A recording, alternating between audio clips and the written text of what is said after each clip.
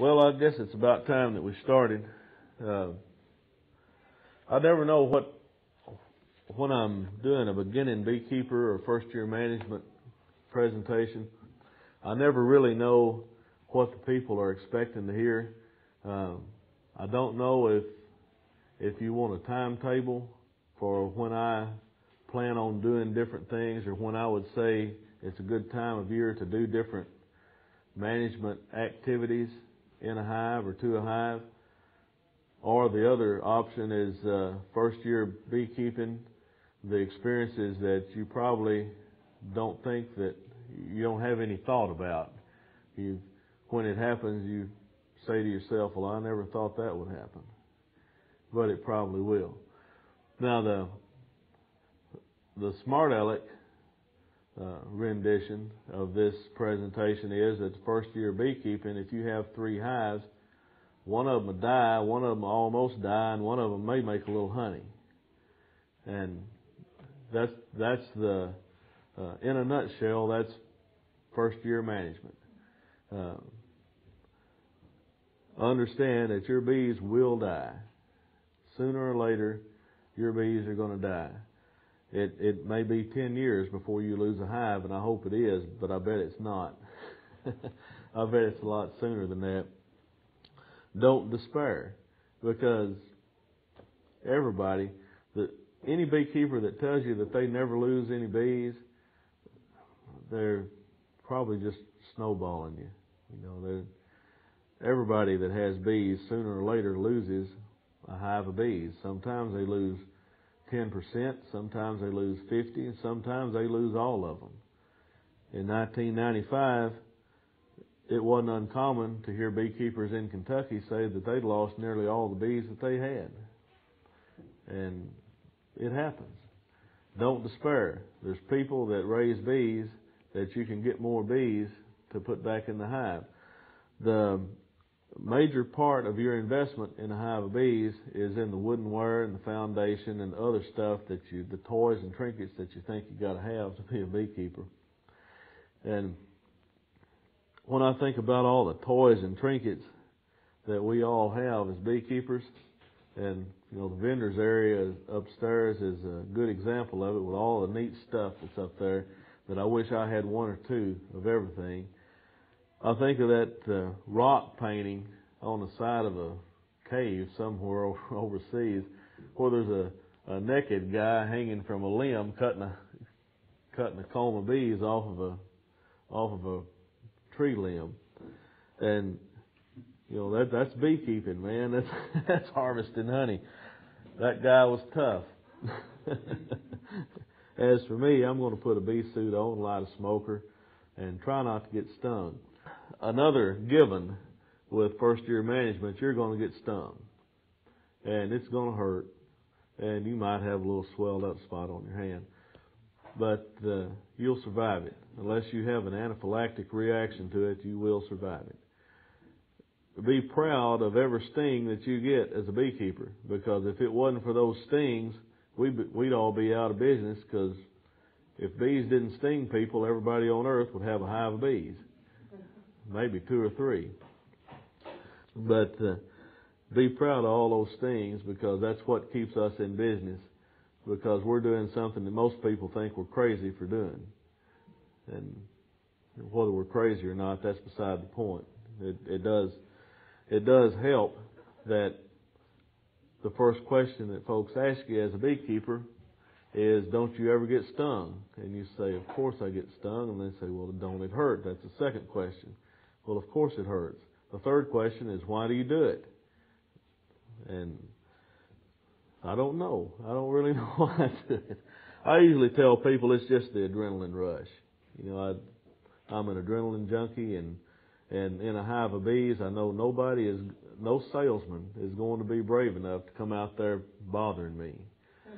I'm not going to be bugged by door-to-door guys.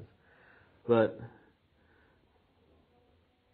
don't necessarily expect a big crop of honey from your bees in the first year. If you started with a package, you're probably not going to get a big crop of honey, probably not going to get any surplus honey unless it's an exceptional year. The exception to that starting with a package is if you have drawn comb to put the package on, you're ahead of the game a couple of weeks maybe. And you might get a little crop of honey. If you start with a nucleus hive in the first year, you have a lot better chance of getting a crop of honey, because a nucleus hive, you've gained 3 weeks over a package immediately, because the brood cycle of a honeybee is 21 days for a worker bee, and in a nucleus colony, you get capped brood. You get every life cycle of the bee. You will get everything from eggs that the queen has just laid up to dead bees, and all in between. You'll get capped brood that's emerging each day. You'll get pupa of all ages, larvae of all ages, and eggs. So you're 21 days ahead of the curve over a package if you start with a nuke. In West Kentucky, where I'm from, 21 days can make the difference between making a honey crop and not making a honey crop, because our honey flows are short and fast. They happen quick, and then they're gone, and sometimes we don't have another one. Our honey flows are kind of sporadic also. But if you're starting with a single, you've got it whipped. You're probably going to get a honey crop this year. If you started with a 10-frame single, where that you bought it from another beekeeper, or you had this package last summer and you babied it through the winter and it survived, thank goodness, and you're starting with a single deep this next spring, you can expect a honey crop out of that. If you don't get a honey crop, don't beat yourself up too much over it, because the first year that I had bees, I had a nice big double deep colony, and I read a book that said your bees will get to know you a lot better and won't mind you being in the hive if you get in the hive at least every 2 days. So I got in the hive at least every 2 days, and the bees got to know me pretty good because they hated my guts. I got to know them real well too, and I developed a lot of pet names for them that I won't repeat here because Barry's taping this. But they didn't make nothing. They just barely made enough for themselves to survive the next year. The second year I had bees, I caught a swarm, and then I caught a swarm from the hive that I had. I caught a swarm from some other beekeeper. And when my hive swarmed, the hive that I got from the other beekeeper, the swarm, I put right beside my other one. I thought, all right, I've got 2 now that I can look at every other day. And it was really cool looking at them, and I learned a whole lot in the first couple of years. But the swarm from my hive happened to be across a creek from my little bee yard, and I couldn't get to it every other day. And after I went through the 2 what became serial killer hives, they were rough. After I would get through them, I would just forego that 3rd hive and wouldn't fool with it. I had put sufficient boxes and supers, brood boxes and supers on it, and pretty much just forgot about it. Well, at the end of the summer, I was going to do the Hollywood kind of thing and go out there and dip my hand down in the hive and get a nice pretty comb of honey out of it.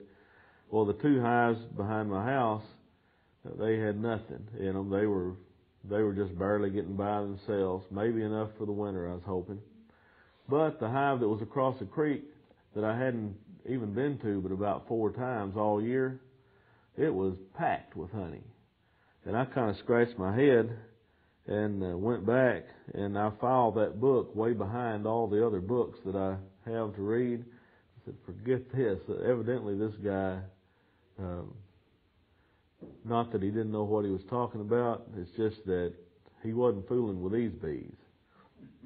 Number one, he wouldn't have got in those first 2 hives every other day because they were rough. But I came to the conclusion that if you let bees do their thing and just take advantage of their efforts, you're a lot better off than trying to make them do what you want them to do. Because bees, you can't lead them very well. You know, you can just kind of follow them, and you can't drive them anywhere, but you can just kind of follow them and take advantage of their work. And that has worked really well for me over the years. I've been keeping bees 18, 20 years, I guess 18 years, I guess.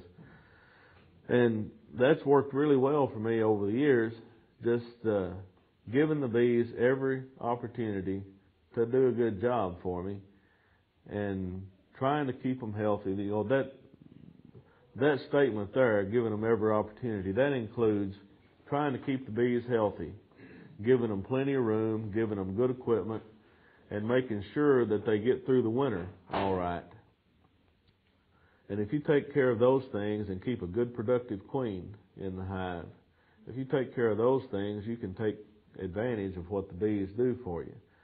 Every year won't be a banner year, but those are the main tenets that I use anyway to make sure that I stay in business. I've never been able to make bees do what I want them to. I've tried to raise queens a few years ago, and finally I said, bees know a lot more about this than I do. So I kind of took the approach of watching the bees and just doing like they do. And I found that I can raise queens really good when bees are in the mood to raise a queen. But in August or September, when the bees aren't really in a good humor about raising queens, I just quit trying, because I just can't make them do what I want them to do. Feeding bees, you can feed to simulate a honey flow, but you can't feed to replace a honey flow. There's something about the bees foraging out in a field and bringing back a natural nectar source that just can't be replaced purely by feeding. I don't know what it is. I can't get inside the mind of a honeybee to figure that out. My timetable for management of honeybees is in January. I check the bees the first warm spell of January. It doesn't matter whether it's the first week of January or whether it's the fourth week of January. Whatever the season brings, that's kind of what I go with. The first warm spell in January, where we've got 2 or 3 days in a row that it's warm enough that the bees are flying, I get in the hives and see how many frames of bees I've got, and I put a pollen patty on them. I put it right on the brood. Right when you open a hive up, you should, in January, warm spell in January. And if January don't have a warm spell, wait till February. The first warm spell after the first of the year. But when you open a hive up, you ought to see something that looks like a cow pile, for lack of a better term. I'm a country guy, you know. It looks like a cow pile laying on top of the frames. It's a little cluster of bees. You're seeing the top of the brood sphere there. And it's a little cluster of bees. Well, take your pollen patty, make it the size of that cluster of bees. Flatten it out, make it the size of that cluster of bees, and put it right down, smoke them a little bit, get them to run off the top where you won't kill a bunch of them when you put it on there, and put it right down over that cluster of bees. Put your hive back together and go along. That's all you need to see. In January, what you need to see is a cluster of bees. You don't have to get the queen out and pet her. You know, she don't need walking or nothing. So leave them alone then. That pollen patty will do them good, usually for 2 or 3 weeks. Well, I'll go back in February. I'll wait at least 2 weeks, and I go back. If the warm spell, if I'm doing this at the beginning of the year, first week of January, I'll wait till the first week of February and go back into the hive, because a small cluster is not going to eat that big pollen patty up that quick. There's just not enough bees in there to do it. But I go back about the first week of February, or wait at least 2 weeks, and check to see how much of the pollen patty they've consumed. Make sure there's still bees in there. Just because they're in January don't mean they'll be there in February, even if you feed them. But make sure there's bees in there. And I'll get back to the reason for that when we get around to October and November. But if there's still bees in there, still a pretty good amount of pollen patty, which there will be, I make them about like a good hamburger, not a McDonald's hamburger, but a good hamburger. I make them about that thick, 3/4 of an inch thick or so. I don't care if it mashes up in the frames a little bit. They'll eat it. If they don't, I'll clean it out later. I want to make sure they got plenty of feed. But in February when I go back, I put 1-to-1 syrup, sugar syrup on them. And I'm not particular about fructose corn syrup or sucrose, which is cane sugar mixed with water. I'm not particular about that at this point.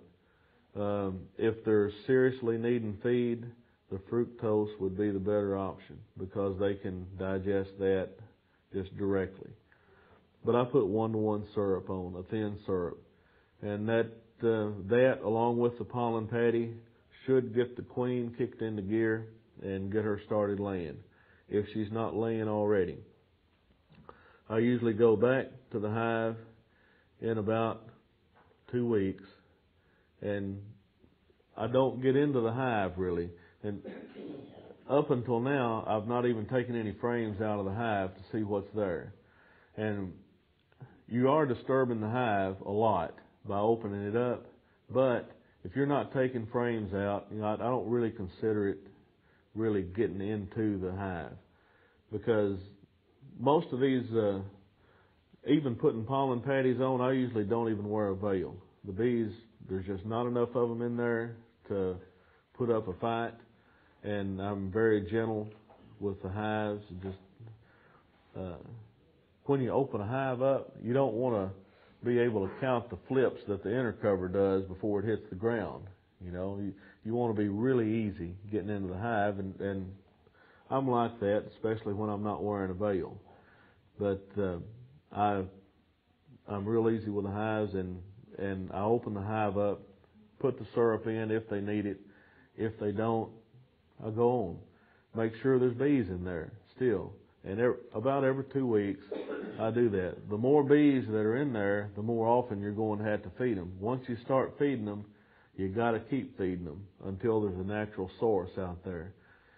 When maples start blooming at home, that's sometimes in late January. It's always in February. There's a bunch of maples blooming. When maples start blooming, I don't necessarily quit feeding, but I quit worrying about it so much. I quit being obsessed with it. I just check to make sure that there are stores in the hive and there is something for the bees to eat. The first time I seriously get into a hive is usually in March, the first week of March. And I will get into the hive and I will look at the queen. I'll see if she's laying, see what kind of pattern she's laying. Look at drones. And I look for drones the first week of March. A drone, when you find drones that are mature and ready for mating a virgin queen, if the way I judge that, Larry Connor did this demonstration, and I've started using his technique. If a drone's crawling on the face of a comb, if you put your finger on it, don't crush it, but just put your finger on it and take your finger off. If the drone just sits there, it's very young. If you put your finger on the drone and take it off and the drone crawls off, then it's older, but not ready yet. But if you put your finger on the drone and take your finger off and it flies off like it's mad, then the drone's mature. And when I start seeing mature drones in a hive, then I begin queen raising. And it's usually somewhere around the 3rd to 4th week of March. Sometimes it's even later than that. But don't get in too big a hurry for things. Wait until the bees are ready to do what you want them to do. And bees are usually not going to raise a queen when there's not any mature drones. So I start raising queens the 3rd, 4th week of March, or when I find mature drones in the hive. And my method of raising early queens is to use a double screen system. Now this is beyond first year management, but it's just what I do. You know, if you're not inclined to raise queens or to use a double screen system, that's fine. The management option at that point is to let the bees build and make sure there's plenty of room in the hive for them to build. Don't wait until the bees are packed in one single deep or in 2 deeps or whatever you got them in. Don't wait until that hive is packed with bees to put another super on. When this super, and this may not go along with what other people do, but this is just what I do. This is the judgment that I use. When the top super is half full of bees, do something. You know, you either gotta, I either make a split, take the bees out, some of the bees out of it, and even up the population in other hives by using frames of brood, or if you've got 1 hive or 2 hives and you don't want to do any of that, put another super on. When that top super gets half full, put another super on. And it don't have to be half full of capped honey or capped brood. Just when half the frames in that super are covered with bees, when you open it up, it's time to give them more room. Don't ever let them think that they've reached the top of the skyscraper, you know. As long as they see open comb to the top of them, they'll keep working, if there's anything to work and if your queen's productive. That's in March and April. Make sure you got enough honey supers on. Make sure your queen is laying really well. If your queen is not, by the 2nd week of April, if your queen don't have a bunch of brood in those bottom boxes, do something about it. Get you another queen, do something about it. If you don't do something about it, the bees might. They might supersede her, and you'll lose a week or so of production, a week or 2 of production. Another reason for making sure you keep enough honey supers on is to keep that hive from becoming pollen bound or honey bound.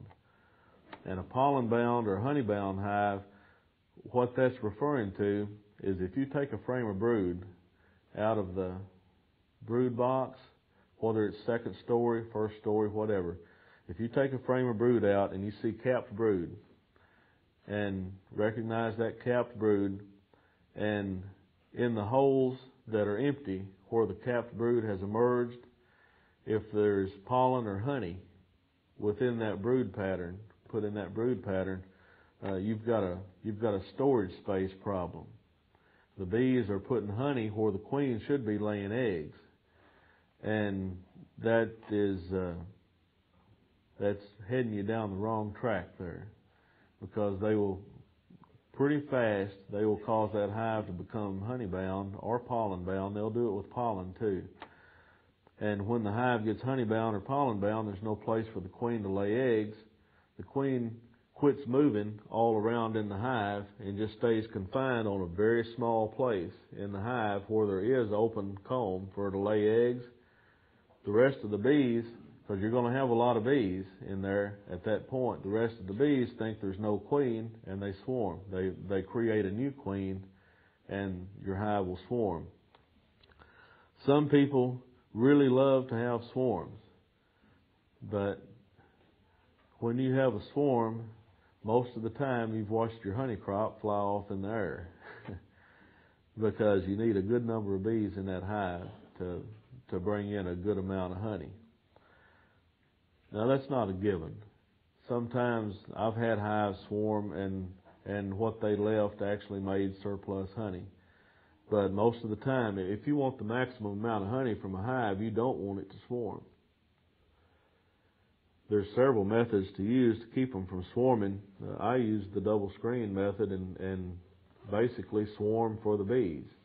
I'll let them raise their own queen in the second story, keep the old queen down below this double screen, and when the honey flow starts, I take the old queen out and do whatever I want to do with her, make a nuke, give her away to somebody that I don't like Randolph or somebody, and I'd sell her to Randolph. I wouldn't give her to him, or I kill her and do something with her. Let the young queen head the hive. You've got the brood from the old queen and the young queen going into the honey flow, and you'll make a better crop of honey with that particular hive, plus you have a new queen, plus your hive didn't swarm. In a worst case scenario, the upper hive don't make a new queen, but all the bees are still in that same hive, and they share a similar pheromone because it drifts through it vaporizes through the double screen. They share a similar pheromone, and you can take the double screen out, and you've still got a working hive of bees there, a viable hive. And that's the worst case scenario, and they still didn't swarm. That's why I really like double screens. They are a little bit more labor intensive, but anything worth doing, there's bound to be some labor to it. And I'd rather spend a little bit of labor using a double screen, 2 or 3 more trips to the hive, as I had climbing a 24-foot extension ladder and getting a swarm out of a tree.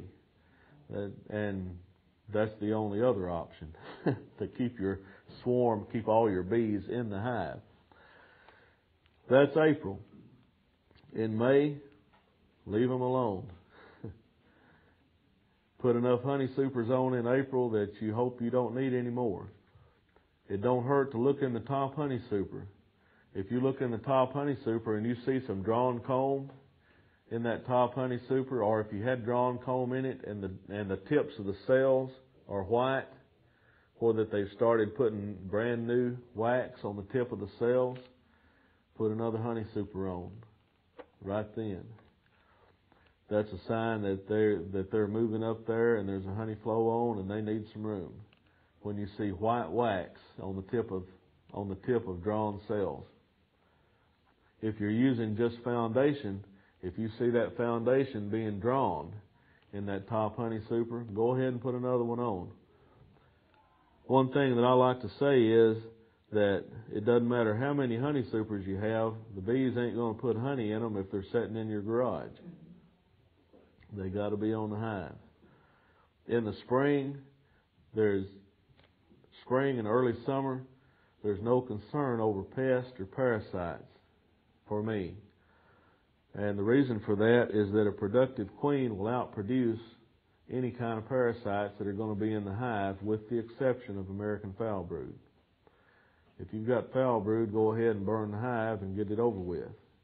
Don't have any emotional attachment to a hive that has foul brood, because that's kind of like having an emotional attachment to a pet dog that has rabies.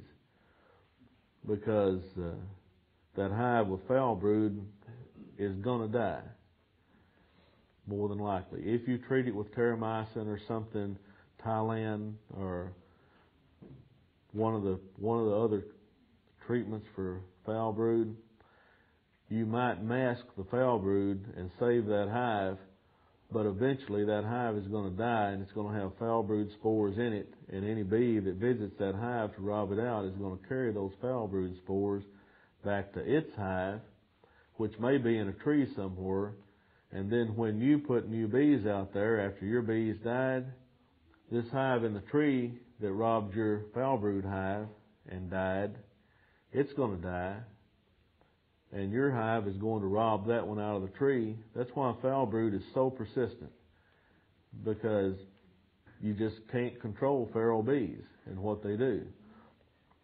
So if you see any foul brood, if it's just one frame, just burn the frame.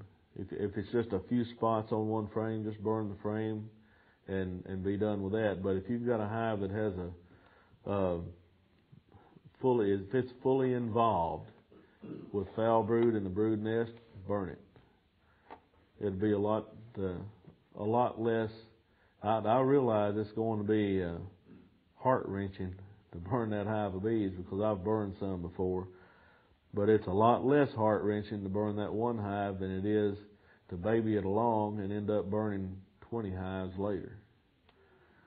But that's the only thing that a good producing queen won't outproduce in the spring, early summer.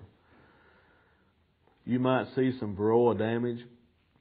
Deformed wing bees, they look chewed up kind of. You might see some varroa damage. If you use a sticky board, you might see a varroa count on the sticky board that indicates that you might want to treat. You can't treat during the honey flow, regardless of what you treat with, unless it's powdered sugar. You don't need to treat during the honey flow.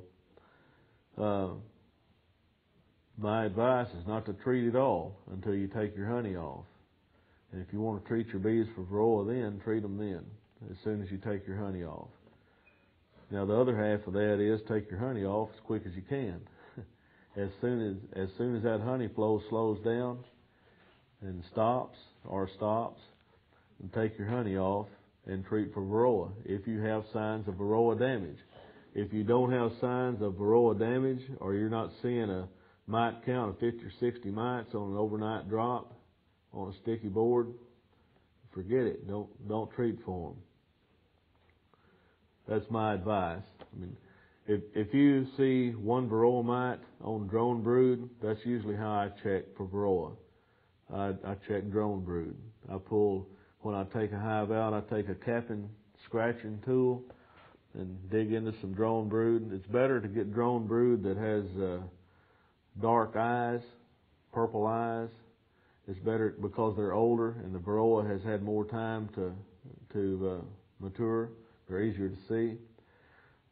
Very young varroa are almost clear and tough to see on drone pupa. But the older they get, the darker they get in color, so they're easier to see. And I look at 20, 25 drone brood in a hive, and if I see less than 3 or 4 varroa on 25 drone brood, I'm not too concerned about it. I don't get concerned about it until I see multiple varroa on one particular pupa. And when I see 4 or 5 varroa on one pupa, or if I see 15 varroa total count on 25 drone brood, I get pretty concerned about it. I still don't treat them, but I get pretty concerned about it. I usually mark that hive and check and see if it survives. If it survives, I really like it, and I will make a note of that and raise a queen from that hive. Make sure I raise some queens from that hive the next year. But small hive beetles won't be a problem in a hive that's healthy with a good laying queen up until late summer, early fall. Varroa, same thing. When you have to really start worrying about varroa is August, when your queen is beginning to slow down laying a little bit, and the varroa don't slow down. Our queens slow down due to light of day, and the varroa don't care. It doesn't matter how light it is or how dark it is, for how long. The varroa don't care. They keep going. That's when a hive will get overwhelmed with a pest of any sort, with tracheal mites, with varroa mites, or with small hive beetles. The pests that really bother a hive, that's when they will overwhelm the hive, is in August, September. That sets a hive up for a rough winter, August and September, if you lose a lot of bees due to varroa predation or tracheal mite. You don't hear much about tracheal mite problems anymore, but I'm sure there's some bees out there that don't tolerate tracheal mites as well as some others. Our bees have begun to develop a pest and host relationship with both varroa and tracheal mites, and I don't think they're succumbing to either one of the pests like they did in the past. I believe they're beginning to kind of turn the corner, so to speak, on it. It's not to say that you don't need to treat for them if you see them. So you're through May, and you're into June, and it's about time to start thinking about taking honey off. Most of the honey that's produced in Kentucky, in West Kentucky anyway, is produced by the middle of June, middle to the end of June. There is somewhat of a honey flow on white clover the remainder of the summer, but it's sporadic depending on rainfall. So I usually take my honey off in Kentucky around the end of June, 1st of July, and extract it and bottle it. And when I take the honey off, I check for all sorts of pests. Usually, mostly at that time, small hive beetles. And if I see a lot of small hive beetles, I don't really worry about it. I keep a lot of notes. When I go to a bee yard, I write a lot of notes. If this hive has small hive beetles, I make sure I notate that on my clipboard. And if it has a bunch of small hive beetles, I notate that. If I see varroa damage, if I see K-wing bees, K-wing indicates either tracheal mites, nosema, or acute paralysis. And a K-wing bee looks like that one right there, that poor rendition on the bottom right-hand corner. When you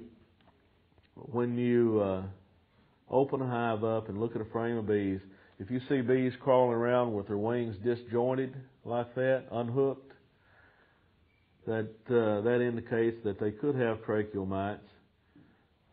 If they will not hook their wings back together and fly off, it's probably tracheal mites because they're suffocating. They can't breathe. They're gasping for breath. If they look like that, but they will hook their wings together and fly off, either they got tracheal mites, but it's not too bad, or they might have nosema, which is like the human equivalent might be amoebic dysentery to nosema. Nosema is not usually fatal to honeybees. Nosema cerana may be a different animal. It could be fatal to honeybees. But the nosema that we usually have, that we usually deal with, is nosema apis. And it's usually not fatal. The hive usually gets over that. But if they have nosema, they will hook their wings together and they will fly off. If they have acute paralysis, they will look like that. They will also hook their wings together and fly off if you pester them a little bit. But they'll also look slick and black or dark colored, and they'll look wet because acute paralysis causes their hair to fall out. And an Italian bee may look yellow, but it's really dark brown with yellow hair on it. And when that hair falls out off their abdomen and off their thorax, they look black or dark brown. And they look wet. And in later stages in paralysis, they'll shake really bad, shake and quiver, maybe even fall over. But that's what I look for when I take honey off. I look for bees that don't look right, to see whatever is wrong and make a quick judgment as to what the hive might have going on in it. But these things, of course, I've been doing this a few years, and the first year you may spend 20 minutes in a hive looking at it, trying to judge what's going on. You don't have to look at every bee on every frame in a hive. Just look at a couple of frames of brood. And if you don't see stuff like that, don't worry about it. Put the frames back in there and let the hive go on. If a hive really has problems, it's going to have problems on every frame if it's in trouble. So don't drive yourself crazy trying to look at every frame of every hive. Just look at 2 or 3 frames out of the brood nest and let it go at that. When I take honey off, if the hive is huge, really active, or really mean, I may just look at a few bees crawling around on top of the top frames, on top of the top bars of the frames. I may not even get into the brood nest because they're not in any mood for it, and I'm not either. I don't go into a bee yard with the purpose of getting stung into oblivion, and the bees don't, if they don't appreciate my efforts, then good enough for them. If they look healthy, then I deem the hive healthy and let it go. That's through June. July, I just make sure there's something in the hive for the bees to have. I don't ever take off too much honey off of any hive. Most hives that die in West Kentucky that I've seen die from starvation, or they die from factors that can be traced back to not having ample food supply. So I don't ever take the maximum amount of honey that I can get off of a hive off of it. I usually leave quite a bit more honey on my hives than most beekeepers. As far as pound-wise, I don't know how many pounds I leave on the hive, because I don't know how many pounds.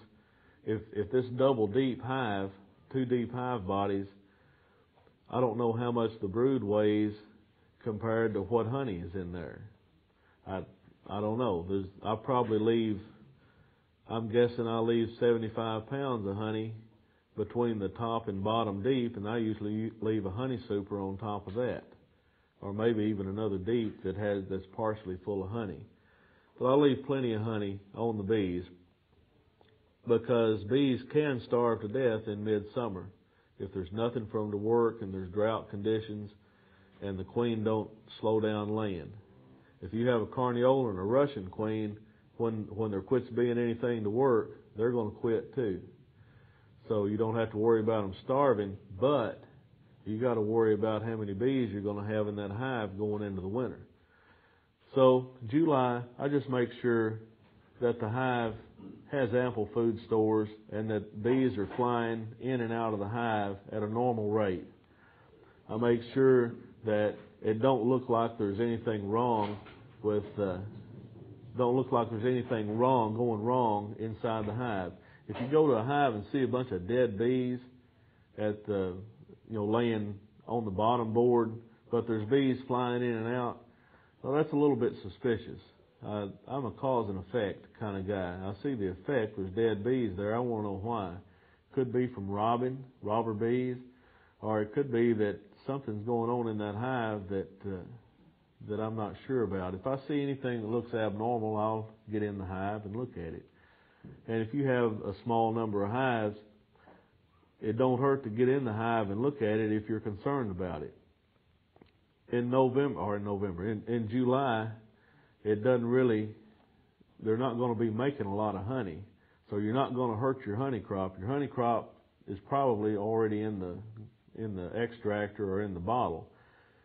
It's not going to hurt your honey crop to get in the hive and bother the bees at that point, because they're probably not working anything anyway, other than maybe a little bit of clover that's in your yard. So just make sure they got plenty to eat and there's nothing strange going on in the hive. In August, it's the same thing, but in late August, you're beginning to get into winter feeding, the winter feeding time. And the reason that you want to feed, if a hive is light in August, in late August, if you tip the hive and it don't have much weight on it, that hive is going to be in serious trouble in December and January. And the reason that you want to start feeding in August, no later than September, middle of September is about as late as you want to start feeding for winter, is because the population of that hive is not large enough in October or November to be able to be efficient at taking that feed in and storing it. You want a bunch of bees there available. You want all the work hands you can get to get that feed in there and store it and get it ready for winter, get that hive ready for winter. And another reason that you need to start feeding in August is because if your queen is not laying on up into September, October, maybe even laying into November, you're going to have old bees in the early spring. And this is where we get back to the brood clusters in February and March, where you're checking your brood clusters and just seeing if there's still bees alive in there. You might have a pretty good sized brood cluster in February and go back in March and the brood cluster is still there, but they're all dead. And you wonder what in the world happened, because they all look like they've starved. They're all have their heads in the cells like they're starved, but there's honey all around them. And it hadn't really been that cold in March, just a few cold snaps. If you start looking at those bees, if you examine them close, you'll find out that they're usually all old bees. And by old bees, I mean that they were produced in August. They came out of the cell in August or maybe September instead of October and November. And old bees just don't winter as well as young bees do. You want that queen laying late into the fall so that you'll have young bees that are primed and ready to take care of larvae and pupa in the spring.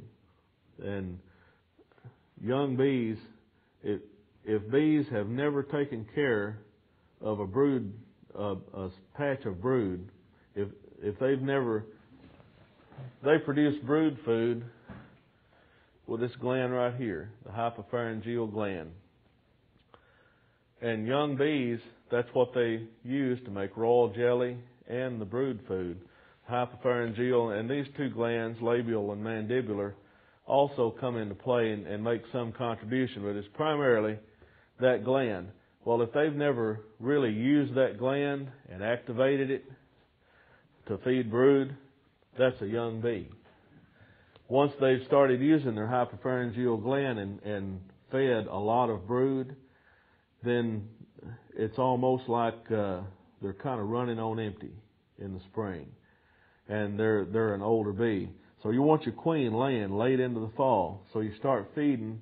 If that hive is light, you start feeding in August so that those bees can pack that hive with honey and make sure that they got plenty of food going into the fall. And you keep feeding just a little. You don't have to feed a lot. It's not like you got to keep a 5-gallon bucket of syrup on them all the time. But feed just enough that the bees have something that they're working, that they can get out of the hive and go work, or that they can access in the hive, and keep feeding up until, if it's just a quart a week, just give them something up until it frost and cold weather kind of sets in. I would like to have my queens laying the 1st of November. And after the 1st of November, I don't care if they lay anything until January or not. They can have a couple of months vacation. That's okay. But if you have any Russian or Carniolan genetics in your bees, which you may have or may not, if you're not feeding and there's no honey flow, they're not going to be laying. That's just the way that they are. That's a racial characteristic there. The Russian race and the Carniolan race just don't lay during a dearth of nectar. That's a survival mechanism that is common to those two races of bees. Italians lay all the time up until it gets dark. The light of day changes enough that they quit.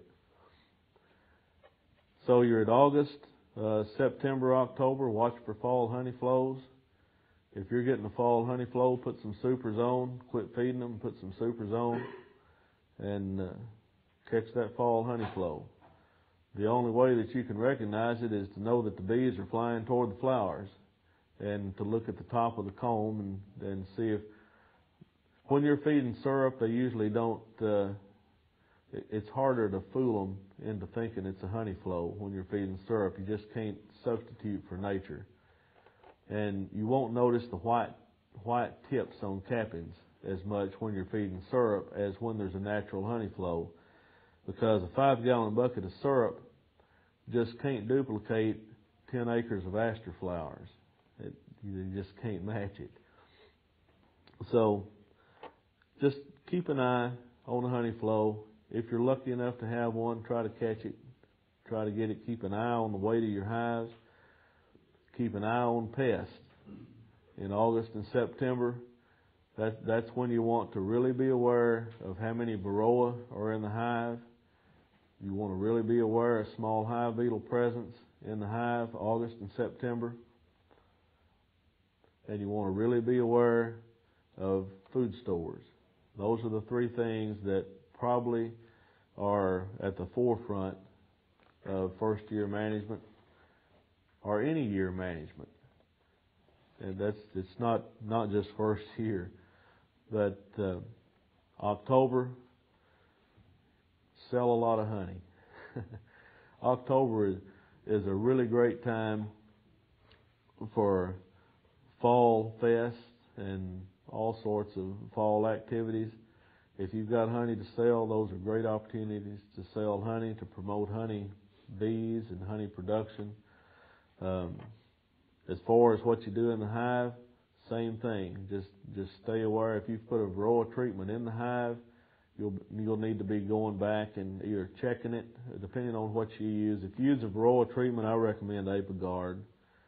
It's a good, soft chemical varroa treatment, and it's not nearly as temperature sensitive as Apilife Var, and it's not 100% effective, but it's effective enough that it will knock down enough varroa that the bees can usually handle it.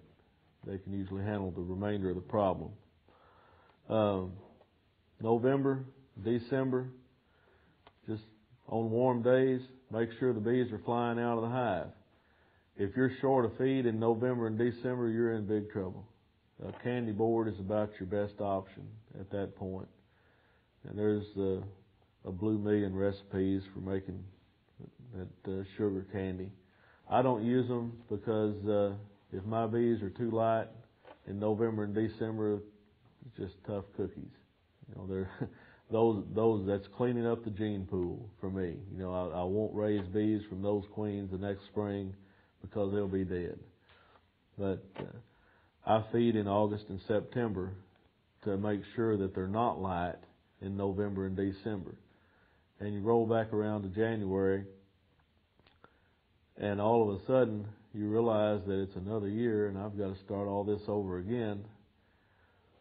And the second thing that you realize is that your honey crop for year number 2 was set up by what you did in year number 1. Likewise, your honey crop in year number 3 is going to be set up by what you do in year number 2. And this is what I see with beekeepers when they first start. Their first year, they're fascinated by honeybees. And you probably won't ever lose that fascination. But they're fascinated by honeybees, and they take really good care of them. They pester them, and they take really great care of their honeybees. But they don't make much honey. But they're not really expecting to. They just love the bees. The second year, they make a pretty good crop of honey, and they think, man, I have got this whipped.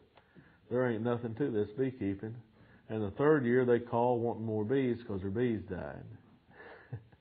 And the reason for that is because in the excitement and exuberance of making a good honey crop, the second year, they forgot to prepare for the third year. They didn't get their bees set up. They went into the fall light in food stores, heavy in mite count.